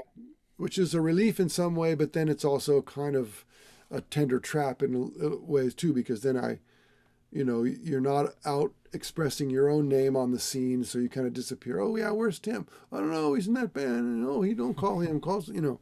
So, but Jamie and I love playing with each other, and we've documented our playing in a couple of those videos. There's 4 videos that were shot professionally. Then we had another gig that was filmed on an iPhone or something, and then we married better audio with the video. We're determined to try and do something. We're going to make a record. That would be good. Yeah. That would be and good. his he likes a slightly more, maybe a little like another era forward. Like he likes Chick Corea and a little bit more, things like that. And I kind of like just nice old songs. And I think that if we can figure out a way to put all that together so that neither of us are sweating too much, I probably have to step up a little bit more and learn more of the material that he wants, because he can play almost anything I would want him to play, Right. But I love playing with Jamie, and the sweetest guy, friend, I trust him. I don't have to worry about him, getting a gig and paying me half as much as he's, that kind of shit that you run into sometimes. I really like him, and to the extent that we can play together, neither of us are spring chickens, and so, driving for 3 hours to get to the other guy's house isn't so fun. But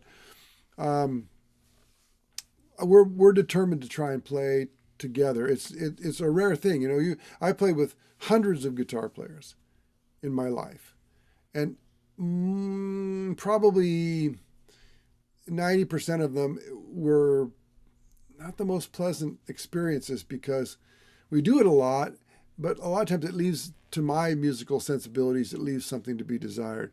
Yeah. And Jamie just we fit like two peas in a pod, and I think that's important to recognize, Yeah. John Stoll and I have a similar thing. It's very different. Mm-hmm. It's very different, but it also has this similar time feel, an agreement about the time feel. And, John is so unique. I feel like just being able to play with him is a special treat. And the music comes out sounding different. It's much more, it's not as explicit, and it's not as tune-based. It's more open. Ethereal? Yeah, ethereal maybe, yeah. His playing. I don't know what the right word is, but... Right, I know, but, playing with John, we're so different. I think I balance him out. I add earth to his sky. Mm. And I think that's a really neat thing, and that's what people have commented on. With Jamie and I, it's like we're both earth and sky at the same time, and it becomes, it just a melding of, and people have said it too. It's like we're both sitting there with our eyes closed, and we're literally reading each other's minds, and it is really wonderful. It goes off the rails sometimes too. We're not geniuses, but it's a wonderful feeling to just feel like I'm completely safe when I play with Jamie. I think the only time that I've ever played duo with someone like that was with a bass player. Mm.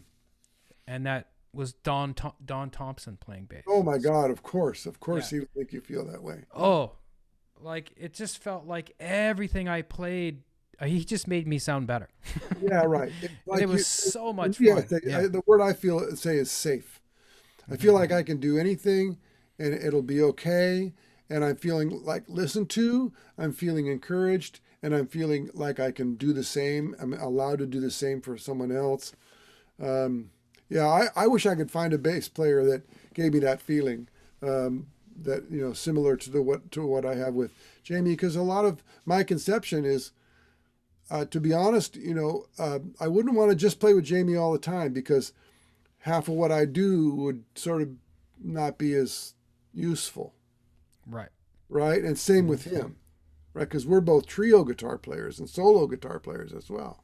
So having a bass player who I felt like I could do the same type of thing with would also be really wonderful, wouldn't it? Yeah. I think that if I'm going to do a duo gig, I almost would rather have, for sure, a bass player. Yeah. It's hard to find a good one, though. It's, Don Thompson is Don Thompson for a reason, Yeah. Yeah. There's not a lot of Don Thompsons out there in the world. No, I had the same conversation with John Abercrombie about Don Thompson too. Mm. And he is in agreement. Is Don still active?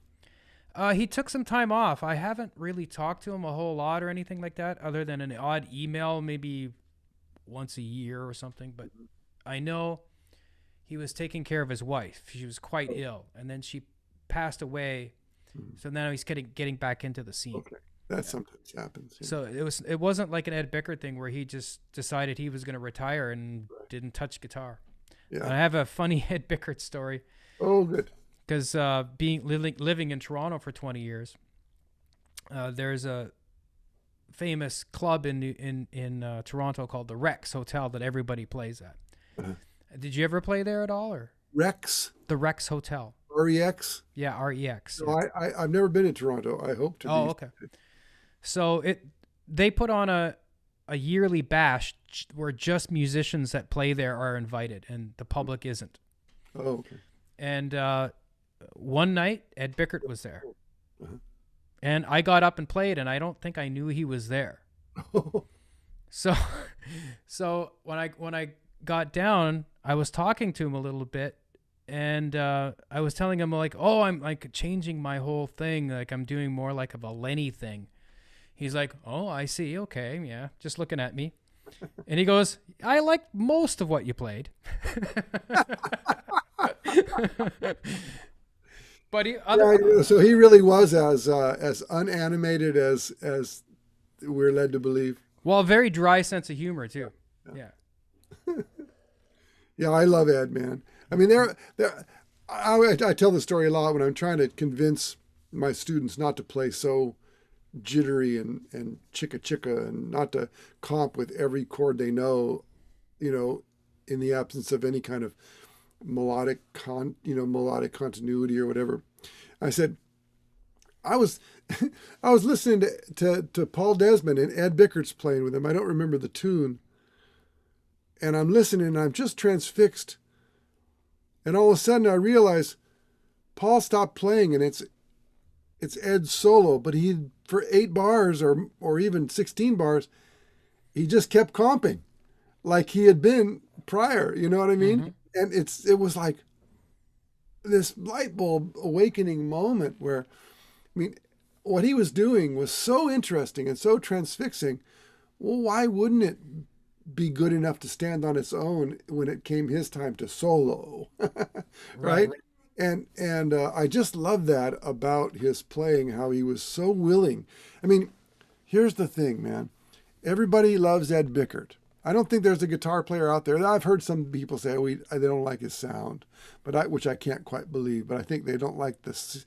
I think they don't like what they see in his hands more, which they're seeing with their ear, or they're hearing with their eyes. I mean, yeah. But I mean, there are dedicated archtoppers who just can't fathom that he played a Telecaster. But anyway, everybody wants to sound like Ed Bickert, and nobody's willing to play as little as he did. I mean, he could blow, he could play, he had chops, but the restraint is next to impossible. You know what I mean? It's funny. We all talk how great he is, and then we all play about twice as much as well, what I hear when I hear Ed Bickert is just clarity. Yes. Like he is playing exactly what he's hearing in his head. Yeah. And there's a sense of generosity and support there that it's rare, That's why people love playing with him.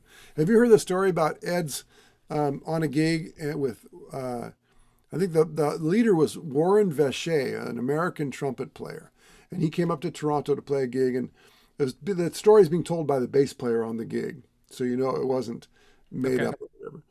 And the bass player's telling this story that he's on the gig with Ed and a drummer and Warren Vacher.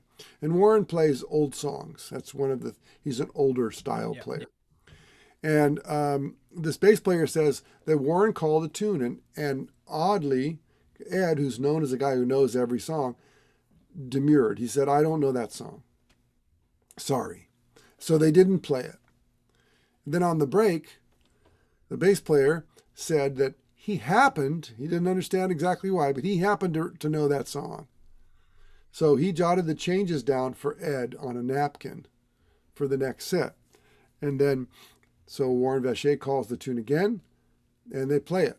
Comes time for soloing, and as was the usual, Warren finishes his solo, turns to Ed, and Ed nods his head and tells the bass player, you take it. And the bass player takes the solo, and they finish up the tune. And the bass player goes up to Ed afterwards. He says, Ed, I got to ask you something, man. You were playing so beautifully on that tune. Oh, my God, it was just wonderful. Why didn't you want a solo on it? And Ed said, I didn't know the song. Right. Literally, that was the beginning, the middle, and the end of it. I'm not going to improvise on that chord progression. I didn't know the song. Right, and I thought, that's a wonderful, wonderful kind of attitude, Yeah, because he probably would have known the lyrics to songs and hundreds and hundreds of them. Yeah, exactly. I think Ed Bickert was more like in the 1,000 to 1,500 range of songs probably that he knew. Yeah. And a big influence on him was the Stan Kenton Orchestra. Supposedly, that's where he heard some of his harmonies. Yeah. So he's basically trying to do Stan Kenton on guitar. Yeah. but just in a more subdued way, I guess. Yeah, right. I don't know. That's his story anyway. We don't really even know if he understands exactly the whole story, which is, because none of us are self-aware enough to know exactly what's going on when we play. Right, that's true. Yeah. I just know that I loved it, and I loved the trios, and I loved, the quartets, and I didn't like him as well when he he made some records with a piano player, and they were good records, but I didn't hear him doing the thing I loved so much. Is the thing I loved about Ed.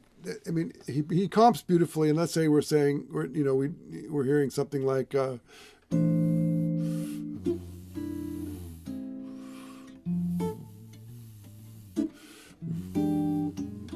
that kind of feeling behind a soloist, right? What I really love is when he goes,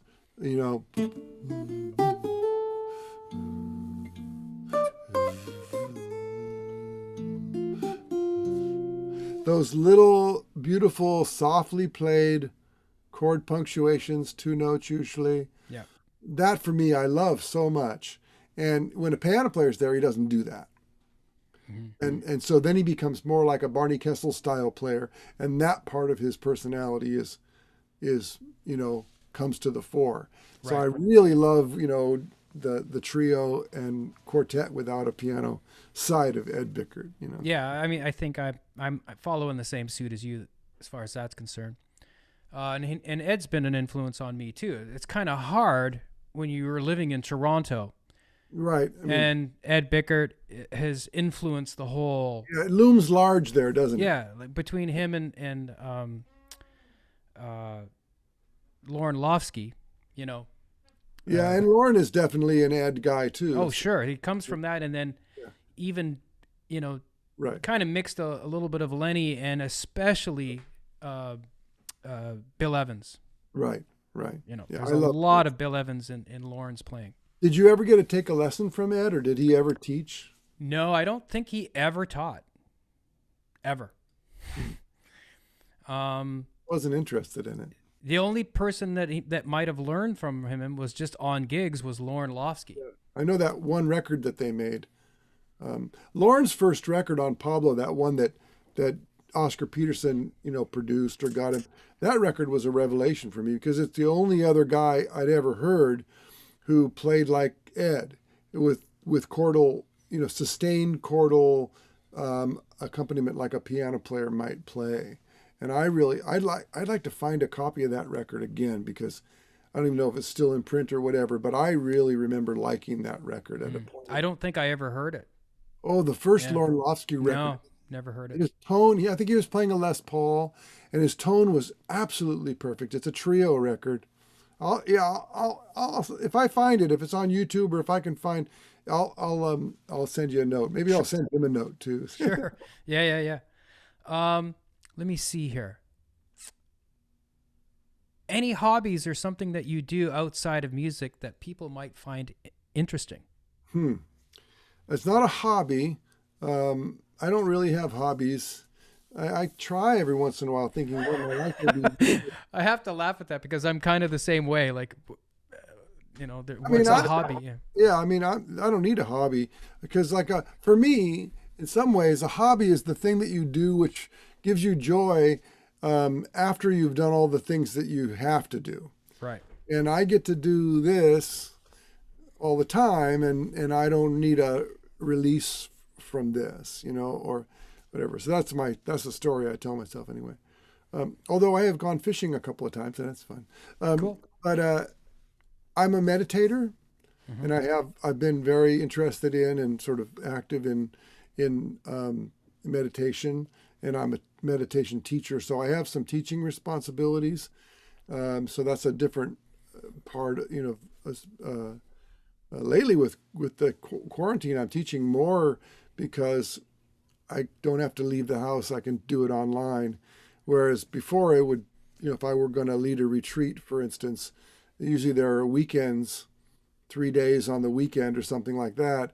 And of course, that's when I make my living, and I couldn't do as much traveling to teach that. But of course, then there's also my own sort of personal meditative life, which really beautifully is integrated to my musical life as well. I don't really see the two things as being separate. How long each day do you meditate? And is it more than once per day? Well, in some ways it's constant, in that the what I may or may not do for a half an hour or an hour in the morning. I used to be very, very, I live in a meditation center, and every morning get up and practice, and every evening you practice, and all this kind of stuff. So I was very intense about it. In fact, I stopped playing for quite a few years, and pursued that exclusively, and helped other people to do it as well.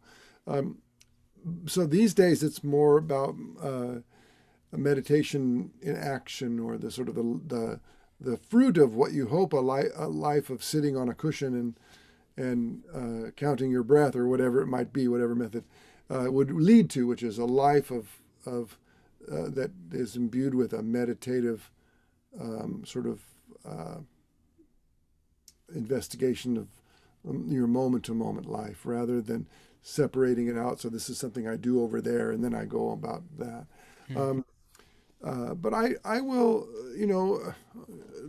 the formal meditation practice, where if you walked in the room and I was meditating, you'd say, "Oh, look, a dude is meditating." That's something like a half an hour to an hour every day, usually in the morning. But for me, lately especially, I'm not as it's not as important for me to do it every day as a separate activity. It's kind of become more a part of my being. So I can, one of the things I like to do is right between, if I teach 5 students in a row, between the students, I'll just sit and center myself and check my breath. So I don't bring anything from student A into student B's world, because Right. Student B deserves my full attention. Those kinds of things are important to me. And of course, when I play, I often try and find a quiet place to sort of become centered and let go of any kind of cacophony Right. that might be going on from whatever, getting to the gig or whatever. So I try and incorporate what I learned from being a long-time meditator into all moments of my life. So if I'm getting upset or getting nervous or bored or any of those kinds of things throughout the course of my everyday life, I have this sort of voice of reason that reminds me that everything is worthwhile. Nothing is ever as bad as it seems. Yeah, I've dabbled a little bit with it in the past, but for me, sometimes my meditation is just playing guitar. That's true too. Especially during the pandemic, where I'm so busy, I don't even really get to practice anywhere near like I used to. So that 15 minutes of focus, just whatever I'm planning on doing, is just playing through a song or something, is like my meditation, or kind of not a anything strict or formal or anything like that, but I just love laying in a warm tub of hot water and just relax, and that's kind of my meditation. I call this bathtub zen. Cool. Anyway, that's me. I don't like, just the original question about hobbies is I'm kind of a one-track guy, always have been. Yeah, same here. I mean, between, right now teaching and working on my YouTube channel, that's kind of like it. Good. How's life in Brooklyn, man? What do you like about it, and what drives you crazy about it? Well, I just moved in October. To Brooklyn, or to a new place? A different place in Brooklyn, yeah. And the rent is cheaper, and like 25% cheaper, and the place is 25% bigger. You live in a couple of bedroom apartment or something, or what do you got? It's a 1-bedroom apartment with my girlfriend, I kind of took over the living room as my So thing. we're in the living room now. Yeah, and couch and TV are off to the Oh, okay, right over there. yeah. But it's a pretty big place for New York, like, you know, pre-war building, Mhm. big thick walls, not like a Okay, newer building. you don't really hear your neighbors too much, or No, not too much, no.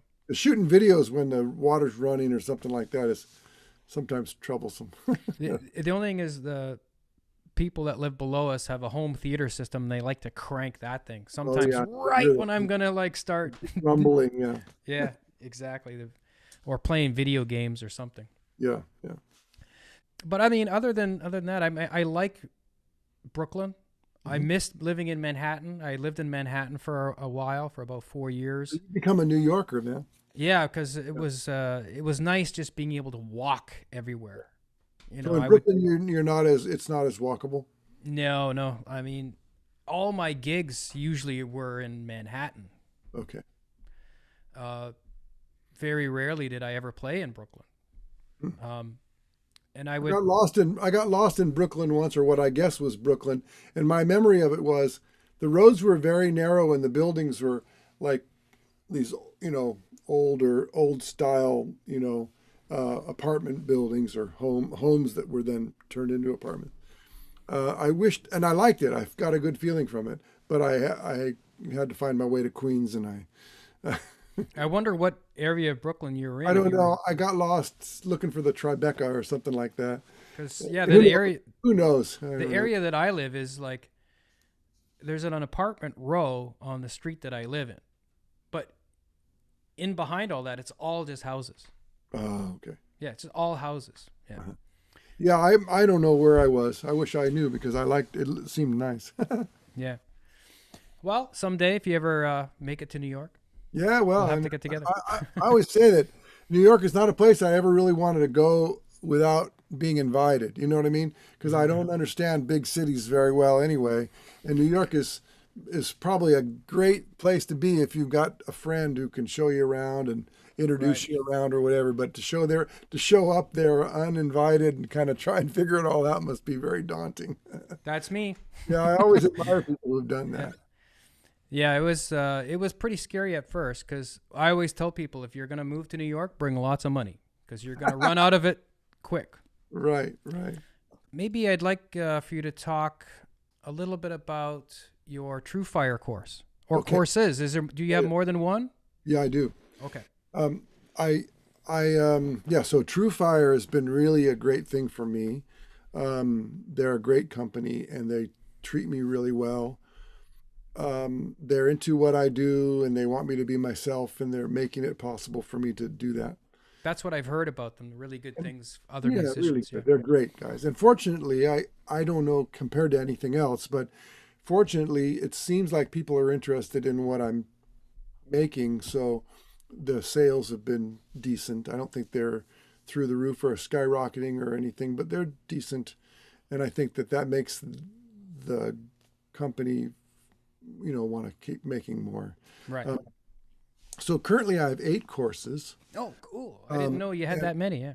Well, there are 5 that are legit courses that I filmed and created, and then there are 3 that are courses that during the early days of the pandemic they were trying to figure out how they could put out new content, and so I did a couple of camps, like I did one with Frank Vignola.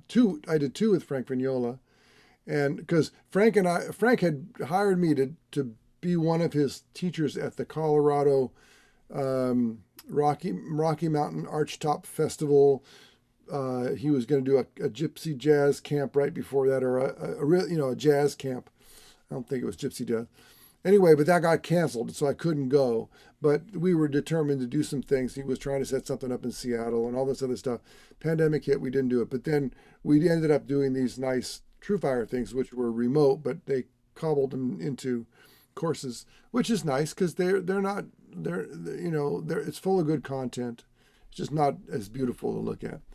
So I have 8 courses, 3 studio shot ones, and 5 studio shot ones and 3 remote ones that they put together.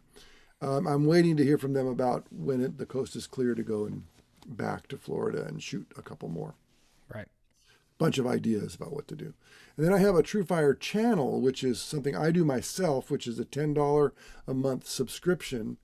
I'm happy to say I've got about 160 subscribers now, and they seem happy and satisfied. I put a lot of content up. I put content up at least bi-weekly, and I'm responding to questions and inquiries and various things. Some of the guys pay a little more and get a more private interaction, video exchange style. And then a lot of the guys take a private lesson from me occasionally as well. Right. So that's very nice. And good for you. That sounds like a really cool thing. Yeah. It's been great. And in fact, Pearl Django went away basically, which was my main live playing income. Fortunately, not my only income, but TrueFire came in right at that moment, and my first check was like the same month we all stopped playing, So I feel like it was, even if that's all it ever, I don't think it's going to happen. But if I never do anything more for TrueFire and the sales dwindle down, at least it helped me in that moment in 2020 and 21. No, but I hope to be able to create a library of good, solid courses in the area of this fluid harmony, melody and harmony living together.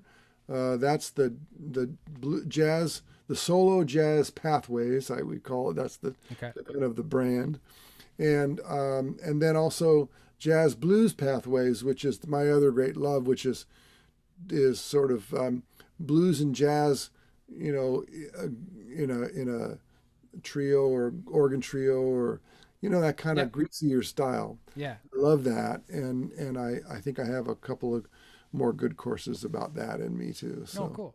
Well, man, you must be busy putting up, like, thinking of all this content. How do you do that? Like, between TrueFire and the TrueFire page and YouTube and teaching. And then now you're going to hopefully start doing some gigs. Yeah, again. gigs. Yeah. So suddenly Timmy's going to be a busy boy, and I don't mind that, because if I am not busy, I tend to sort of slip into, a very quiet. I don't hate it, but it's quiet, and because I'm not driven by ambition at this point in my life. So having obligations keeps me active and keeps my blood moving through my veins, and that's helpful. At first, I wanted the channel to have its own content, but I also used some of the content to get it up and running. I used some of the YouTube content and then ended up adding to it. Like if there was a performance on YouTube, I would bring that over to the channel and do a lesson on it, shoot a lesson, and then write it up. In my cryptic little Ted Greene style chord grids. But with the channel, like lately I've been doing things like how to get a gig. I shoot a 15-minute video about how to get a gig, and then I'll shoot another video based on questions like how to keep a gig, and then shoot another video. That's the hardest part, how to keep the gig. Right. Getting a gig is another sometimes video easier. about how to build a set list, how to get ready for, musically ready to go looking for a gig. And then because I have all these different subsections. I have the art of the song, and I have 10 easy pieces, which I have to put in some new easy pieces. Found out that, surprise, surprise, not very many people could do the song arrangements that I had provided. They just physically couldn't do them. So please, Tim, we love it, but make it easier. So I did that. Lately, though, on my website, I started putting things from my channel on my website as well. And I realized that on the website, the prices are higher, like maybe $10 for one lesson instead of $10 a month. But I also realized that there's two different subsets of customers that want different things. I'm glad you kind of brought that up, because I'm just going to start doing that this week. Yeah, so if you have a Patreon page and a YouTube channel and and a website, you've monetized all of them in some fashion. And the truth is, not everybody wants to give their credit card to a company, and not everybody, wants to spend, a piecemeal, like a la carte. So you have both things. And I think that Right. they play into each other. Like, for instance, I was concerned when I went and did this stuff for True Fire and all that. I think, well, is my private lessons, which is probably the most lucrative aspect of my income right now, is that going to disappear? Well, oddly, it got bigger. Mm. Yeah. Teaching only online now, and I'm teaching as much or even a little more than I want to, charging more for it, which I'm not happy about, but that seems to be the trajectory. Right. And because I always say my mortgage guy and the tax collector doesn't care if I have integrity or not. They just want Right. Or the IRS. Yeah. Yeah, right, exactly. So, I feel like I feel very fortunate. I really, that's all I can think of. I feel gratitude and good fortune to be able to do this thing that you and I both love, and manage to, not be sleeping on somebody's couch. Yeah, I feel the same way as you. I feel like I'm busier now than I was pre-pandemic. Mm-hmm. Oddly enough, it's if you would have asked me this a year and a half ago, I probably would have told you were nuts. Yeah, and I'm really happy to get away from live or for performing on this. I like talking. Yeah, I like teaching, but I don't want to perform to an imagined audience through this. And so much about what I love about performing needs to happen with people in a room. Oh, I couldn't agree with you more. I've only done a couple of online performances, and it's I have avoided them. Yeah, I did a few right at the beginning, and I realized it didn't give me a good feeling, and the result wasn't really very good. And so I figured I'll just wait. Yeah. No. Well, let's call it a night. We've been at this for a long time. I know, but it's going to be like volume 4. You're going to have to spread it out over a year. Well, everyone, I highly encourage you to check out Tim's True Fire courses. Book a lesson with him. Make him busier. He's not busy. Yeah, I don't mind. I'm a sucker. And Tim has a great YouTube channel as well. I encourage you to check that out as well. Anything else, or projects or stuff, courses or anything like that you'd like people to check out, or is that pretty much it? I may be doing more solo guitar things as well, because if Pearl Django doesn't reach its former workload, I'll be available to do more traveling on my own in doing my own things of, classes and shows and all that kind of stuff. Yeah. If there's a demand, I'll go, Right. Well, thank you so much for doing this interview, Tim. I really, I'm so glad that we got a chance to do this. It is really, really fun. I've known about you and been curious about you and kept my eye on you for a long time. And then recently we gotten chatty and friendly. And so I am very thankful that you reached out, and I'm glad we had this wonderful conversation. We have so much in common. I wish you all the best. Your content that I've seen is high quality. I love your sense of humor. I love the fact that your videos are fun to watch. I don't think mine are very fun to watch, but yours are fun to watch, and there's cinematic quality to them, which I think is good, because we all benefit from good-looking content. And so all of your viewers who are hopefully still breathing after watching this, I hope that you'll support Adam in his efforts, because the truth is there's no more record companies. There's no more radio stations. There may not even be any more gigs, because a lot of stuff closed down. Yeah. So, even if we don't have to wear masks anymore, we're still left with a kind of an infrastructure that used to barely exist. Now it doesn't exist hardly at all. And we need to support each other in this online realm. And it's a small world. It really is a small world. The people who like what we like, I mean, it's not like there's some endless number of them that we can dispose of them. We need to take care of each other. Right. We need to support each other. We need to tell each other about each other. And we need to play music to make this world a kinder and more wholesome and healthy and loving place to be. Because We need music, and we need to either support it or do it or both. And so I appreciate you, Adam, for your part in that. Oh, thank you. That's one of the reasons why I had you on, is just supporting each other. Yeah. So anyway, Tim, thank you so much. Have a good night, man. All right. Take care. Good night. You too.